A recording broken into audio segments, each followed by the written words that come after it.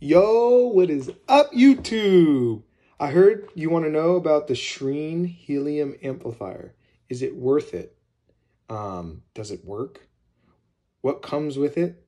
How do I use it? These are all things we're going to answer today in today's episode of the Helium Project. Stay tuned. Shireen Helium Amplifier. Okay. And this is an indoor amplifier. Okay.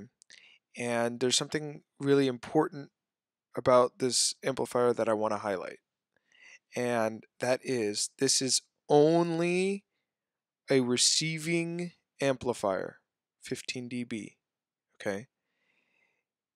It is not a TX amplifier. It is bypassed. Okay. So I know that's, if you don't know what that means, then I'll show you. Okay. So RX is receiving, meaning listening power. Okay. So if you're trying to increase the amount of witnesses that you're getting, then this can help with that. Okay. Transmitting power is what you're telling other hotspots, or how you're connecting a beacon to other hotspots. And the way that you can determine if this is the amplifier for you or not, Explorer, and we're already at 700,000 hotspots, which is wild, huh? Okay, so let's go ahead and let's find a hotspot. We'll just go to the latest hotspots, right? Well, doesn't really help because these guys probably haven't beaconed. So I'll just scroll down here, see if I can get any random hotspot here.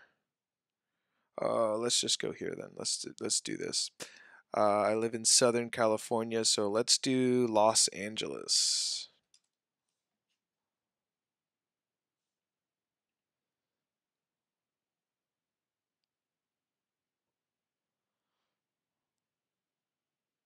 As you can see, this is very saturated. 57 hotspots in this one single hex. Isn't that crazy? Okay, so let's go. Look at these transmit scales. Super, super low.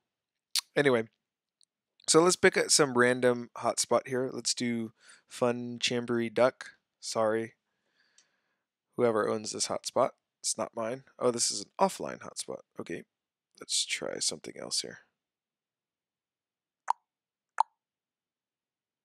So let's go to Spicy Obsidian Kestrel. If it'll come up here. Okay, so this guy has a sense cap, not using a 9 dB antenna. He actually has really good witness, 76 witnesses. Look at the activity here. Or what we came here for was we were trying to look for a beacon to see if this amplifier is for you. So we'll go down, we'll try to find a beacon here.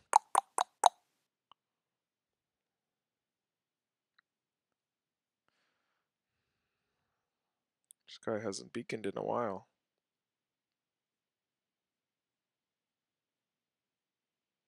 Let's just go to beacons then.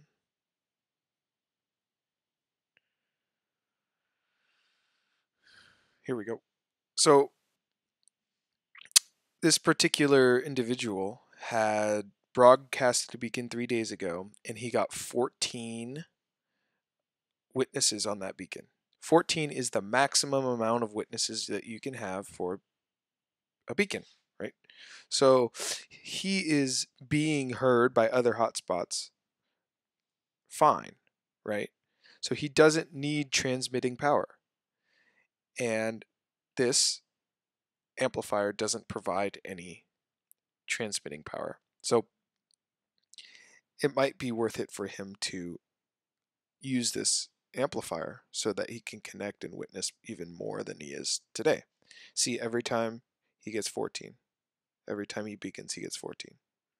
And you should check your setup and your specific helium hotspot to see if that's the case. Okay, so this particular setup that we're doing today gets normally 14 um, 14 witnesses to their beacon, and so we're just trying to connect to more on the receiving end, and so that's why we're using this amplifier. This amplifier is pretty pricey, and it might not be worth it. So let's see how well we do, and I'll let you know. As you can see, I'm up here in my attic, and I'm just installing this McGill 7.5 dBi antenna. So here we have the Shireen Helium Amplifier. This is the indoor amplifier. Comes with a power supply, so no need for a bias tee. And I'll kind of tell you how it works here in the coming days after we do some testing. But essentially, it comes with the amplifier, and it comes with the voltage supply or the power supply, and you connect it directly to the antenna and then directly to the radio.